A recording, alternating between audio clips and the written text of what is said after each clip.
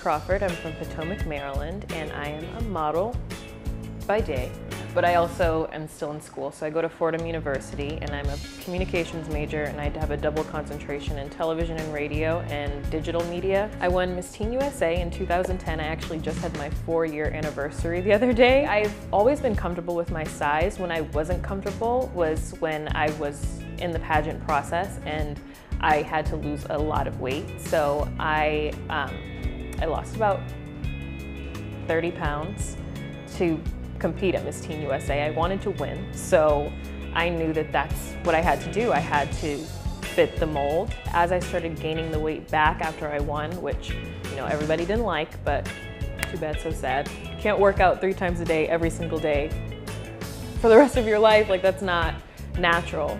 So as I started to gain some weight back, I started feeling better about myself and how I looked in photos. Sometimes I look at photos like when I was about to compete and right after I won, and I'm like, that doesn't even look like me. So now I'm so happy just being me, and I still work out, but I don't have to do cardio every 5 seconds.